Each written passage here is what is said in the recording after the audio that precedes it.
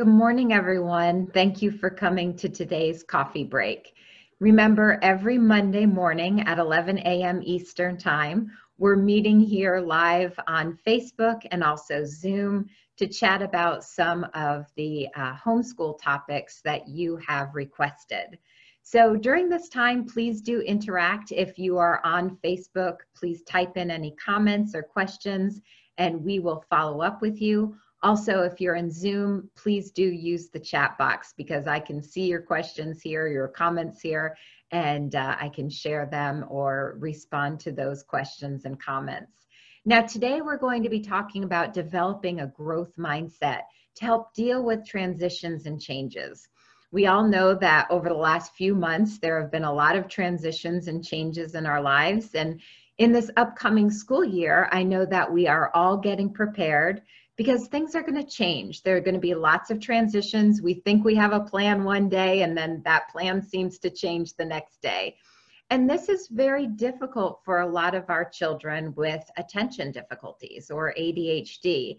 If we think about areas of executive function, you know that some of those areas are mental flexibility, which is the ability to transition freely. Also, emotional control. So when we have difficulty with mental flexibility, that means changes and transitions can oftentimes be hard. And that can lead to those emotional breakdowns or meltdowns that you're seeing. So it's really important that we help develop some skills so that your child or your students can really deal with some of those upcoming transitions and changes that are inevitable, right?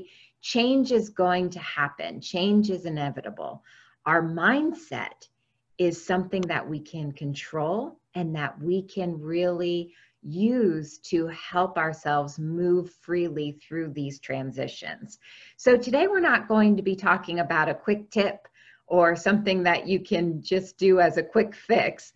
This is actually a process. How to develop a growth mindset. And it is a process. And it's a process that all of us can benefit from, children and adults. So when we talk about a growth mindset, it is the belief that our skills and abilities can grow as opposed to being fixed. And this is a really important mindset to have. Because if you look at the differences between a fixed mindset and a growth mindset, you'll notice some significant changes here. If you think that you have a fixed mindset, you think, I just give up. It's too hard, I give up. If you have a growth mindset, you'll think, this is difficult, but I'll use some of the strategies that we've learned in order to get through this, right? Instead of just thinking, I'm not good at this, think, what am I missing? Right? You're giving yourself some strategies. And I know that many of you as parents out there have been dealing with this. When something gets too difficult or it's just perceived as being too difficult, your child may shut down, walk away from the work, doesn't even want to attempt doing that math assignment or that reading assignment because they shut down. They think that they just cannot do that. So we need to start developing this growth mindset. And I really like the very last one on this page that says, plan A didn't work. That's the fixed mindset, right? We end there, plan A didn't work. But the growth mindset thinks, good thing the alphabet has 25 more letters. So let's start that road to developing a growth mindset. So when we think about a growth mindset, you know, a lot of times we're thinking about skills, but how can this be applied and how can the growth mindset actually help with transitioning or starting something new? Well, it helps students focus on what is actually within their control. Because I know many of you have dealt with your child and they feel like everything is outside of their control. So now we need to put the focus on them and show them what is within their control. And you know, this is something that we do within our Play Attention program. You know that we have that body wave armband that actually monitors their brain activity that tells us how attentive they are. And then that information is given over to the computer where they're allowed to control cognitive exercises just with their mind, or more specifically, their attentive state alone. And they receive constant immediate feedback as to whether or not they really are focused and paying attention. And that's really important. It's what we're talking about here. Because a lot of times they think, maybe you have a 12-year-old, and at this point they've heard so many times, you can't pay attention, you never pay attention. And so they really think that attention is outside of their control. But within the first couple of minutes of using Play Attention, they're actually rewarded for paying attention. So we shift that perspective, right? We're showing them that this is something that is within their control. And that's what we're doing with the growth mindset, that we're helping them focus on what is actually in their control. And it also helps them be proactive instead of reactive or disengaged, right? Instead of having that emotional meltdown or just walking away and giving up, we want them to be proactive.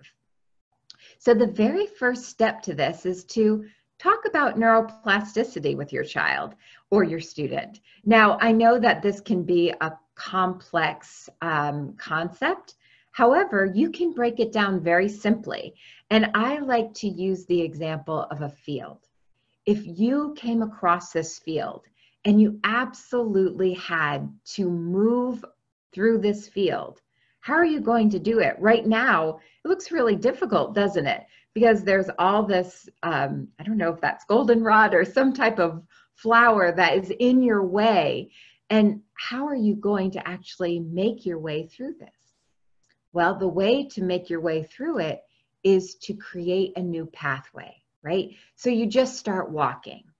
And the more you walk that same pathway, you repeat it over and over and over again, it gets easier. It gets a lot easier to move through that field because you keep repeating it over and over, and you create that new pathway to help you move through that field. It's the same with creating new pathways in your brain. That is within your control. So this is how neuroplasticity, or creating new pathways, which is what you're doing, actually occurs. So use an example from your child's life. Maybe your son has been practicing a free throw, right? And in the beginning, he started practicing the free throw, right? And when he did that, he was actually causing these neurons to actually talk to one another, right? He's sparking that new pathway. Those neurons start talking to each other. And the more he does it, he repeats it, he practices it, he's laying that new pathway. The more you practice, the more it becomes easier and easier to go through that. So the more practice he did, the easier that free throw became. And that's neuroplasticity. He's actually creating new pathways in the brain. The same is true for a thought, right? A thought can spark a new pathway in your brain. So instead of thinking math is hard, I can't do it, start thinking math is difficult, but what strategies can I use in order to get better? That's the thought you start having over and over and over. Instead of having that thought, math is difficult, I'm not trying. Math is difficult, but I'm going to start incorporating these strategies to help me learn. And you start thinking that over and over and over again, and you're causing a new pathway to become formed in your mind. So just as it became a little bit easier to get through that field, it's going to get easier to move through that math assignment. The same is true for transitions and changes. So what you can do with your child is actually start talking about the changes and transitions that are upcoming and take steps to help your child develop that growth mindset. And it's a great time for you to actually model this in your own life. So instead of I can't improve, you're going to develop that mindset that I can improve with the right strategies. That's our new growth mindset. So this is an activity that I actually did with one of my students. And we were talking about the upcoming school year and what transitions and changes were going to occur that he was nervous about. So that was the very first question. What do you think is going to happen at school that you can't deal with, right? Because your child may have a lot of anxieties right now, a lot of worries. They've heard things from friends. They've heard you talking to other parents about some things. They've heard it on the news. They've seen it on the internet. So they might have some concerns about this upcoming school year. So take the time to actually have them express exactly what they're concerned about in the upcoming school year. When I talked to my student said he was worried that his teacher was going to leave mid-year. Okay, that was the transition, or that was the change he was worried about. So I said, well, why do you think that that's going to occur? And he said that that's something he heard. He heard his mom talking with another mom that some teachers aren't going to stay for the full year. So that was something that he became very fixated on, and he was worried that right now he knows who his teacher is. He's actually met her before in the previous school year. So that's what he's prepared for. But he's not prepared for the unknown, which is, what if a new teacher comes in? So I said, well, why does that make you scared? What makes you nervous about that? And he said, well, what if my new teacher is really strict? You know, I know that this teacher I'm going to have now is really nice. I know that I can talk to her, but what if my new teacher is really strict? And he's very nervous about that. And so I said, okay, so we don't know. We don't know who your new teacher is going to be. It might be a male, it might be a female, it might be strict, might be very nice and nurturing. So what should you try regardless? If you get a new teacher in, what should you try? Now, this took a while for him to work through, but he came up with, I should get to know my new teacher and continue to do my best work, and ask questions or talk to someone if I get nervous. So I thought that was really good. You know, part of this growth mindset is knowing when to reach out for help, right? Knowing who you can talk to. So that's another important part of this development of the growth mindset, is to make certain that your child or your students are aware of that social network. If things get difficult and you feel like you might shut down, who can you talk to? So make certain that that's part of this process. So he decided that instead of, you know, when, if, not when, but if this new teacher comes into the equation, that instead of just shutting down, which is something he would have typically done, right? A new teacher comes immediately with that fixed mindset. He thinks, I can't deal with this. This isn't going to be good. But with a growth mindset, he's going to actually take the time to get to know that teacher before making a judgment. And regardless, he's going to continue to do his best work. And if things start to get difficult for him, he's going to reach out to others for support. How can I keep these challenges from standing in my way? And kind of repeated what he said in the previous one. I need to simply continue doing my best work and focus on what I can do, which I thought was really important, because remember, we're talking about controlling what is within their power, right? What can they control? We want them to focus on that. So keep doing your best work, and then talk to someone if you get worried or nervous or anxious. Then you reach out to someone and we'll come up with some strategies together. So these are some good prompting questions that you can start using to really work through some of the upcoming changes. And it will be a really good opener for you to find out, because maybe you don't even know some of the things your child's thinking about right now. And some of them may be irrational, right? They may be irrational to us, but very realistic to your child. So make certain you take some time to talk about these different areas and start developing that growth mindset. So I have a list of questions, and I actually found these questions on understood.com.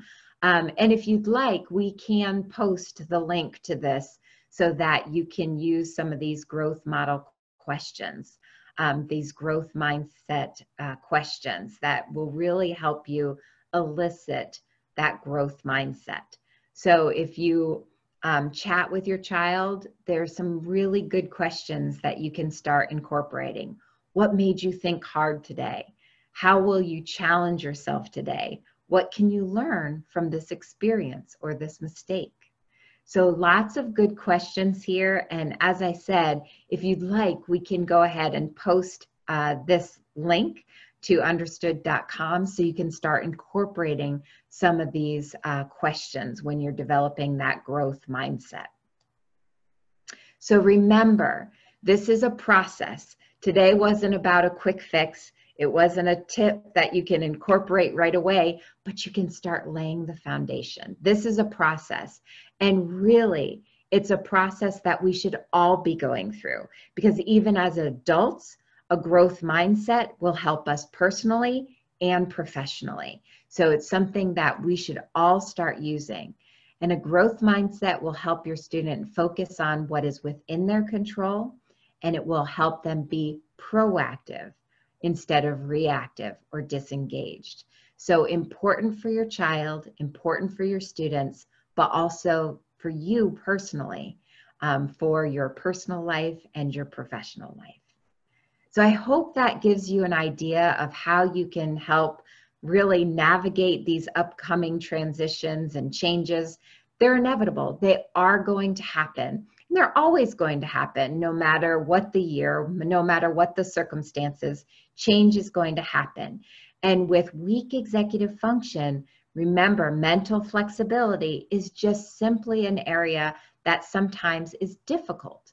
So make certain you're laying that foundation for some strong executive function skills to help them develop that growth mindset.